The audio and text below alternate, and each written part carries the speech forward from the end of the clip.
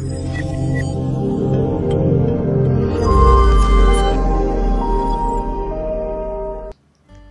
everyone, I'm Dr. Ganga. I'm consultant nephrologist at Narayanai Hospital and Research Center, Vellore. I'm here today to talk to you all about renal biopsy. What is renal biopsy?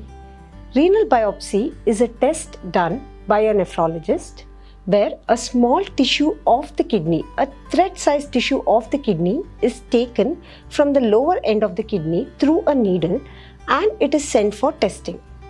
The testing is done using a microscope where the status of your kidney and what disease has affected your kidney is seen and the disease is ascertained. Now, when do we ask for a renal biopsy? Generally, when a patient presents to us with frothy urine, which means that patient is passing protein in urine, or when patient is passing blood in urine, or because of some reason patient has increased creatinine for which the cause cannot be found out. In these conditions, we first send the patient for an ultrasound scan of the kidney, and if the scan reveals normal kidney size, which is around 9 to 10 centimeter, then we go ahead and plan a kidney biopsy. So what is the use of doing this kidney biopsy is, first and foremost, we understand what is the cause of the kidney disease, and hence it will help us in the treatment and also to tell about the disease nature. Second is, it also shows us if there is any scarring in kidney.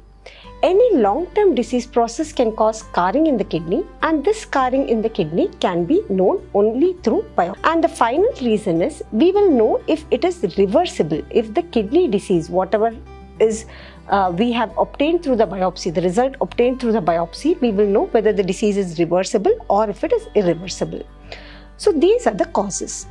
Now, what are the prerequisites that is required for kidney biopsy? First and foremost, like I already mentioned, the kidney size should be normal, that we see through the kidney scan, through the USG scan of the kidneys. Second is, patient should have hemoglobin of at least 10 and platelet count should be normal.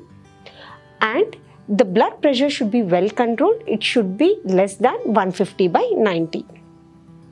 And finally, if the patient is on any blood thinners, the doctor might stop it, the nephrologist might stop it prior to the procedure, as one of the complications of procedure is bleeding and it can increase the risk of bleeding. Okay, so coming to the procedure. Generally, we admit the patient prior to the day of the procedure. On the procedure day morning, we make sure that the patient's blood pressure is alright and we take the patient to the biopsy room.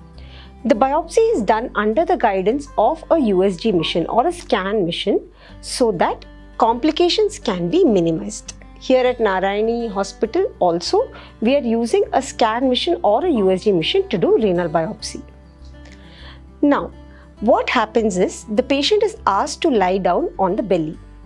The patient is completely awake during procedure. We do not use any form of general anesthesia. However, local anesthesia, that is a liquid that will make the patient not have any pain at the site of biopsy, is used. Once that is injected into the site where the biopsy is taken, the biopsy needle is passed and a small tissue is taken from the kidney, which is taken out and further sent for testing. The whole procedure lasts for about 10 to 15 minutes and generally will cause very less pain. Now, what are the complications that we expect from the procedure? The most important and the most frequently seen complication is pain. Pain can be quite mild and it can be at the site of biopsy and it can last for about 1 to 2 days.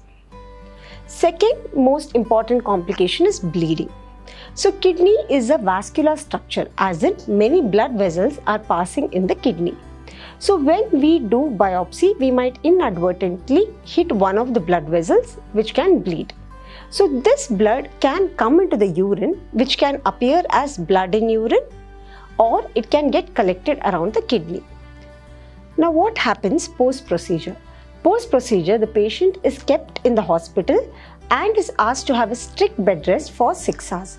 This is to avoid the complication that I told earlier, that is bleeding. Patient is asked to collect 3 consecutive urine samples and once we make sure that there is no blood in urine, patient can be discharged after 24 hours. Once the patient goes home, we advise them to remove the plaster after 24 hours, after which they can have a bath. And also we advise them to avoid any strenuous activity or lifting heavy weights for a period of 1 week. We also tell them to report to the hospital in case of any blood in urine or any giddiness or any abdominal pain. So this is about renal biopsy. It is a simple procedure, does not have much complications, and it is an invaluable tool in diagnosis of kidney diseases. Thank you.